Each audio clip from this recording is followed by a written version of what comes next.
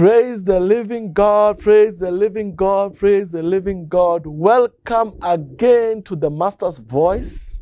This is Apostle Steve from Word and Love Ministries. Praise the living God. I'm happy and excited to be with you. And I would like to welcome from wherever you're watching, whether you're watching from Kenya, Tanzania, Uganda, all across and all parts of the world. Welcome to the Master's Voice. And whatever I'm going to share with you today will change your life extremely. It will change your mindset extremely. Hallelujah. There is nothing like the Word of God. Hallelujah. That's the best gift of life. Praise the living God. And today's topic, we're gonna talk about the power of the spoken word and what the spoken word can do to your life. Hallelujah. And before we start, I just want to pray for you. Father Lord, in the name of Jesus, I pray for everybody who's watching right now. I pray that their hearts are open and let them receive the word. And as soon as they receive the word, that word will cause an impact in their lives. Hallelujah. Praise the Lord. And we're going to, as I said, we are going to be talking about the power of the spoken word and what the spoken word can do to your life. Hallelujah. And I want to take you to the book of James. The book of James, James chapter 3. Okay, James chapter 3, let's read from verse 3. And I'll read to you from the King James Version. And it says, "Behold, we put bits in the horses' mouths, that they may obey us. And we turn about their whole body. Behold, also the sheep, which, though they be so great, and are driven of fierce winds, yet are they turned about with a very small hem, whithersoever the governor listeth. Even so the tongue is a little member, and boasteth great things. Behold, how great a matter a little fire kindleth." Verse 6. "And the tongue is a fire, a world of iniquity. So is the tongue among our members, that it defileth the whole body, and setteth on fire the course of nature, and it is set on fire of hell. For every kind of beasts and birds, and of serpents, and of things in the sea, is tamed and hath tamed of mankind." Hallelujah. We are going to be talking about the power of the spoken word. So, first thing I want to talk about the tongue. The book of James is talking about how the tongue is so powerful. And it describes, from verse 3, it describes the hem of a sheep. You know, the hem of a sheep, as small as it is, it controls the sheep. It takes the sheep rather right or left. It gives direction to the sheep. And brothers and sisters, that is how your tongue is. Your tongue gives a direction to your life. Everything that has happened in your life today happened because you spoke it. It started in your heart. Then you spoke it with your mouth. That's why James is saying, your tongue boasts many things. So you must be careful of the things that you say, because as I told you last week, the book of Psalms says we are God's. We have his nature. God has put his life inside us. That's why when we say things, things come to pass. They might take time. So the number one thing, you must train yourself to use your tongue correctly. It is important for you.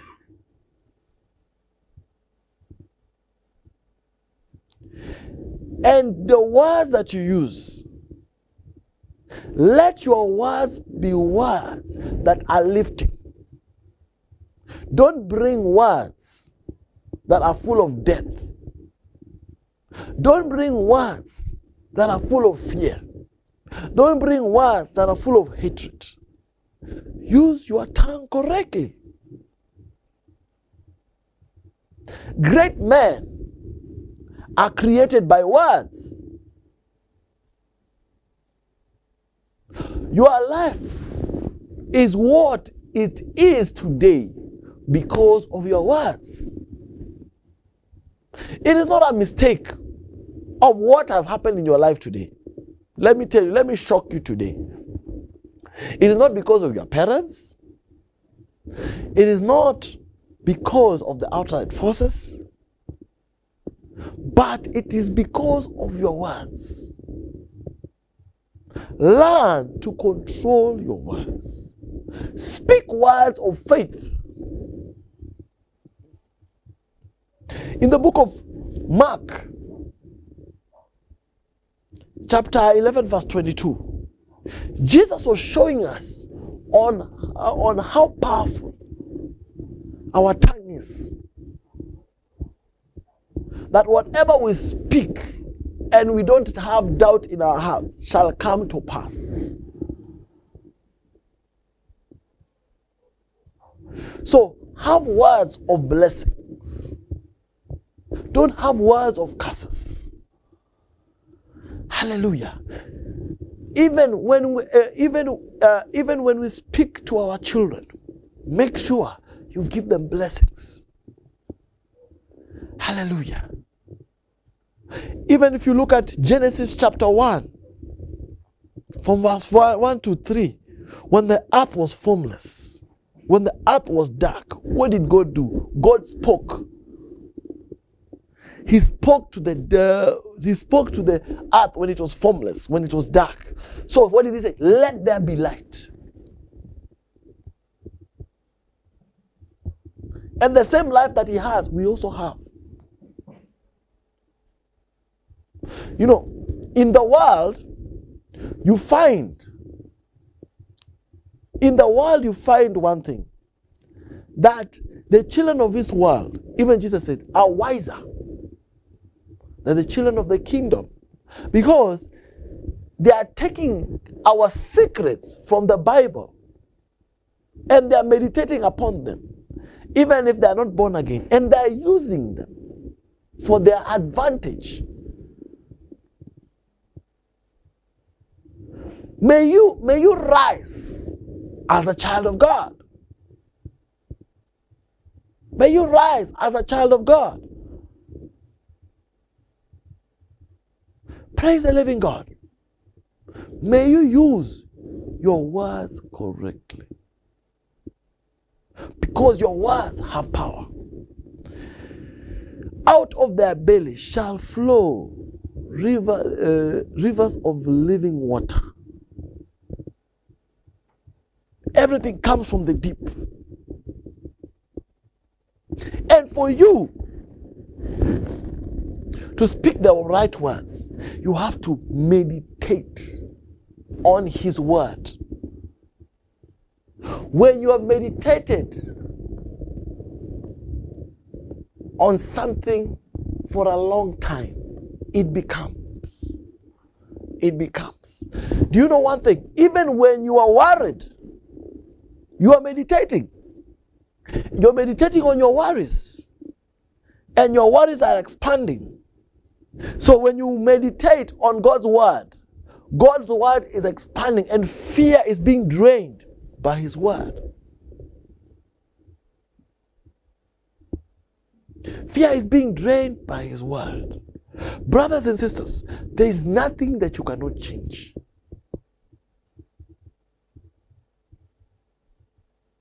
You can do all things.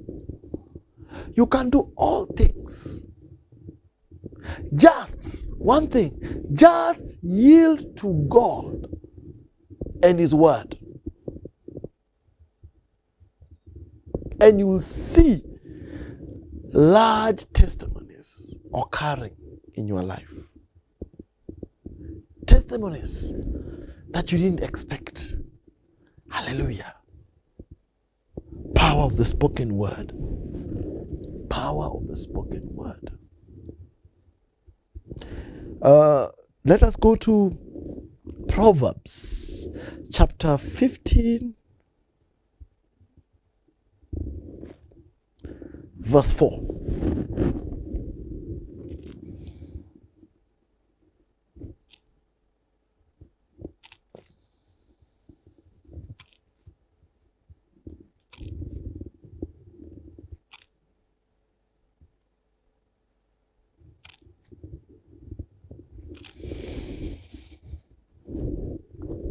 Okay, the Bible says, a wholesome tongue is a tree of life, but perverseness therein is a breach in the spirit. A wholesome tongue is a tree of life. So, your tongue has to be filled with great things. This is when the power of prophecy comes to pass in your life.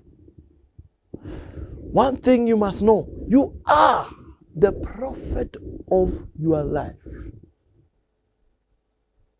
You are the architect of your life. You are the CEO of your life. You are the one who chooses on what to have.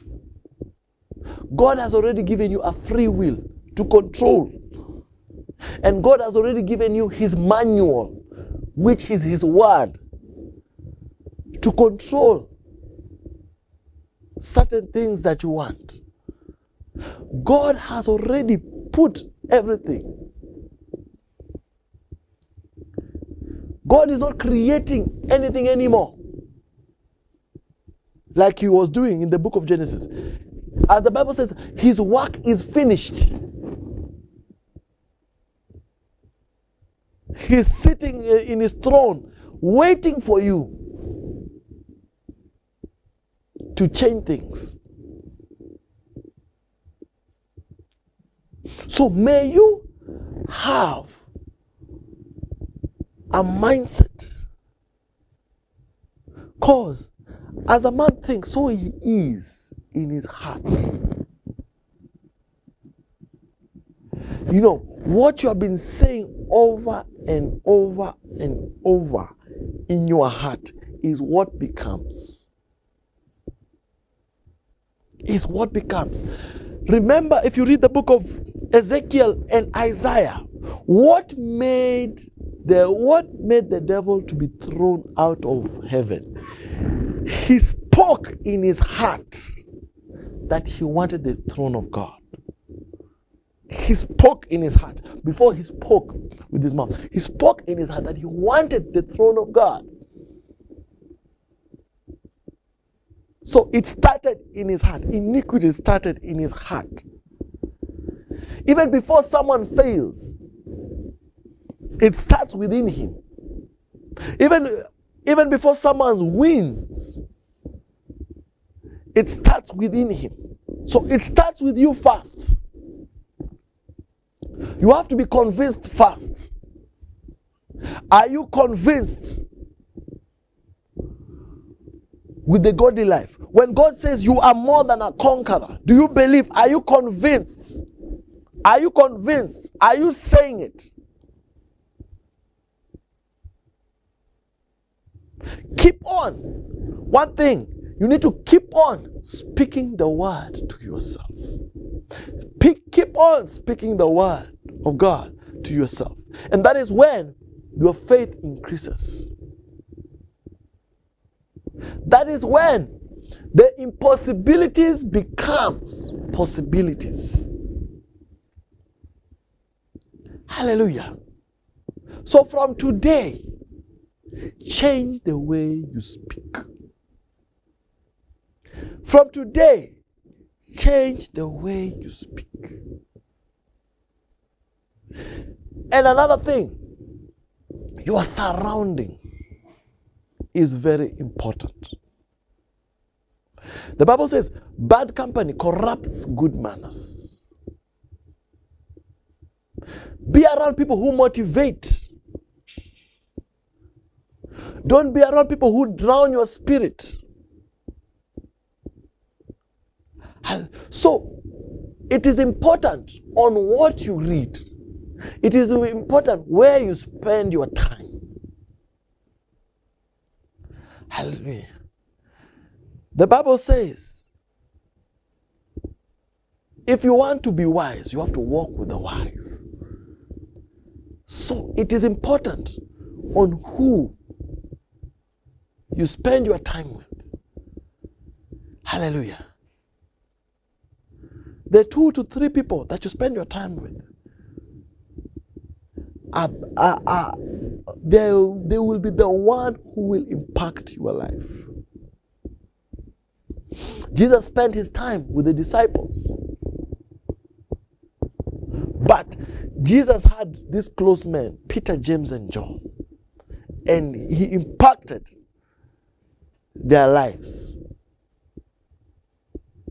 So it is important. Take away the wrong people in your life. Take away the time wasters in your life. Because tell God to bring the right people. And when you tell God to bring the right people, the wrong ones will leave. Hallelujah. Some of you, your destinies and your lives have not gone so far because of the wrong people that you're working with. Praise the Lord. Power of the spoken word. Power of the spoken word. Another thing you must know, everything around you has intelligence. If a plant, if a tree could listen to Jesus and dry up, that means the walls hear you. I remember there was this famous scientist that I read about. And this famous scientist did an experiment. He brought water, and every time he spoke to this water, he brought 2 different sets of water. And every time in one set of water, he spoke negative words, negative words, negative words. Oh, you are useless. You cannot go forward. Nothing will happen to you. He spoke negative words. On the other set of water, he spoke beautiful words. Now, he did it for like a week or so. Now, after he did that, the water that he spoke negative words looked deformed.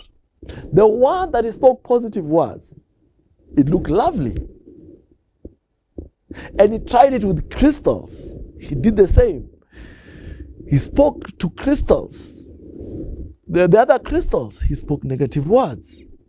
The other crystals, he spoke positive words. The one that he spoke positive words formed beautiful crystals.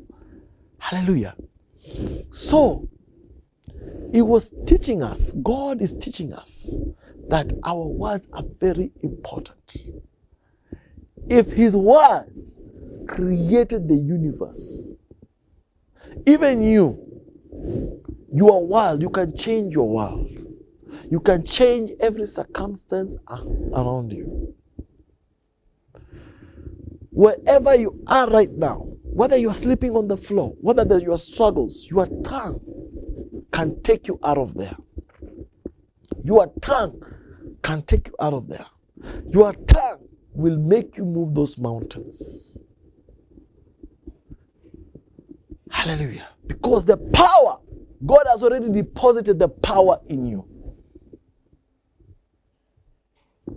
God has already given the power in you. So if a certain thing is happening in your body and you don't like, a headache comes, speak to that headache. Let it go. Sickness comes, speak to that sickness. Let it go. And continue filling your heart with His word. And failure will not come closer to you. Failure will not come closer to you. So I would just want to pray for you right now. I want to pray for you. I want to speak words of power upon your life. Because you are, one thing you must know, you are truly special. You are important to God.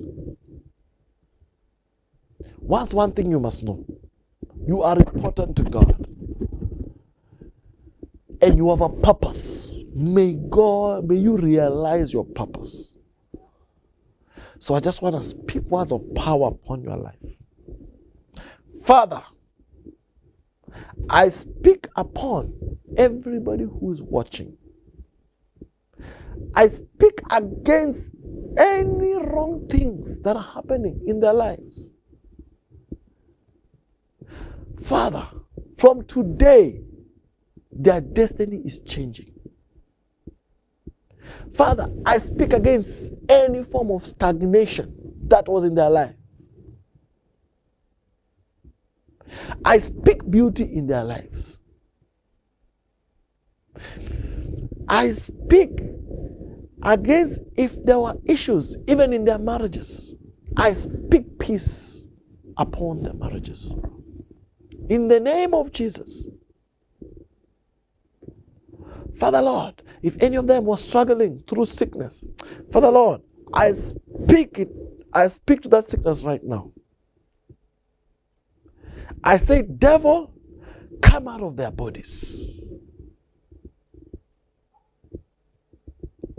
Father Lord, if any of them is looking for promotion, I declare promotion in their workplaces. I declare promotion in their businesses. Father Lord, I know some of them are hungry for you. Some of them are hungry for you. Whoever who is thirsty and is watching, let him be filled with your word. Father, I thank you for the answered prayers. I thank you for what you have done today in their lives. From today, they are being lifted. From today, they are moving forward. From today, they are no longer the same. Hallelujah. Praise the living God. Praise the living God. And another thing, if you know you are not saved, if you know you are not born again, whatever teaching that was being released today is not for you. But God is giving you the opportunity so that you can give your heart to Him. If you know that you're not born again, from today, may you give your heart to him. Hallelujah. And I want us to pray a simple prayer. Say, oh Lord God, I come to you in the name of Jesus Christ. As your word says,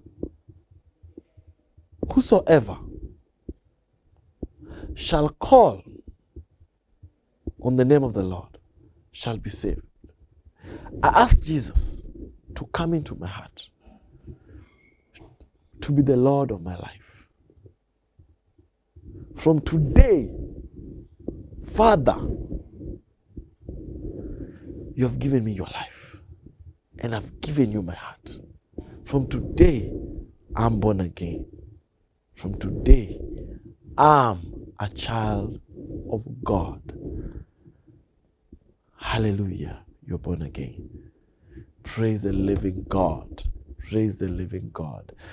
And I would like to invite you for service every Sunday from 2:30 to 6 at Parliament Road, first floor, Magadi Room. I would like to invite you there. You can bring your family, friends, your next door neighbor. And I would like to thank you for being part of this audience today. And I'm so glad on the things that God is going to do in your life this month. And I'm quite happy for you. I'm feeling very excited. And you can send us your testimonies. There's a prayer line and there's an offering line. If you want to give your offering, you can give an offering. God will truly bless you as you give your offering. And if you have any situation, anything that you want to ask, there are numbers there on the screen. We are free and ready to assist you anywhere you need help. God bless you so much. See you next week. This is Apostle Steve Kariaga from Word and Love Ministries. So much love. God bless you. And God take care and protect you. Hallelujah.